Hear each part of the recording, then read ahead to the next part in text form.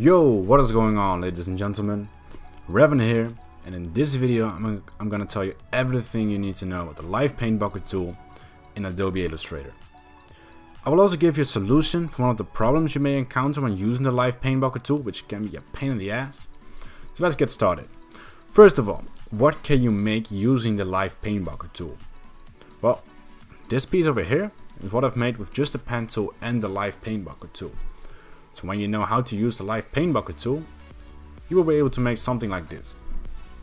Alright, the Live Paint Bucket tool is found right under here. You got the Shape Builder tool, and under here you got the Live Paint Bucket tool.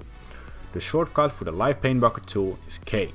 So that's good to keep in mind. So let's make a couple of circles. We've got one over here,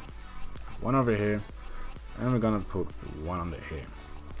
So what we want to do is we want to color in those 4 spaces over here with the Paint Bucket tool. The first step is selecting everything. Then you press K because that's the shortcut, and you can see there's a red highlight.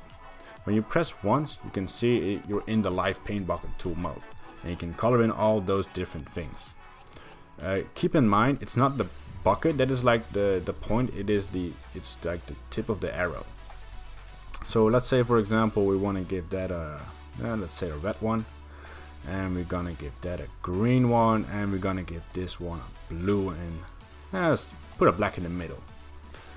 And we're just gonna get rid of the outlines, and that's what you've done using the Live Paint Bucket tool. So what is a problem you may encounter when using the Live Paint Bucket tool? Well, for example, if you made a drawing with a Wacom tablet, or you've made a drawing just on paper and you put it on your computer, sometimes there are little gaps. And the Live Paint Bucket tool can't detect all the gaps, and well, it's kind of fucked up. So how can you fix that? Well, let's just make a drawing. So we gonna make a square over here, and we're gonna put a square over there, and we're gonna put a square over here with just a little bit of a gap. Well, if you want to do the same thing, so select everything, press K, press once, yeah. And you can see you can color in all those things, but not everything, because there's a gap over here. There is a gap probably around here somewhere. So how can you fix that? Well, if you go to Object and go to Live Paint, you can see gap options.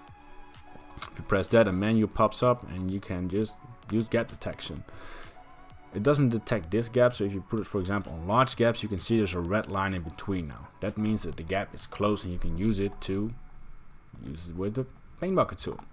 So let's say we're gonna put a blue one over here, we're gonna put a blue one over there, and we're gonna put the rest like a little orange. And that's pretty much it. So a couple of tips when using the Live Paint Bucket tool. This is the piece that I've made, just the outlines of this one. First of all, select everything, press K, and then you can just color in all those different parts. You can pick a color over here, you can pick a color over here, you can pick a color over here. But what I like to do is I like to have a color palette over here. If you press Alt, then you can just change the color you want. So for example, I want the brightest yellow I got, and I want to color in this thing, and then I want to pick a little bit of a darker yellow, and I put it over there, and just keep proceeding the progress. And at some point you will have like a nice flow from light to dark. You can also like color in multiple parts at the same time. So that's, for example, we're gonna pick this color and we want to color in this one, and that one. You can just press and hold, and you can just color all those things at the same time. Well, that is pretty much everything there is about to tell about the Live Paint Bucket tool. If you got any questions, put them in the comment section below, and I'm glad to help. And I will see you next time. Hopefully you enjoyed the video. If you did, be sure to leave a like. If not, refresh it, give it another chance. Got questions? Just ask them in the comment section below, and I will see you in the next video.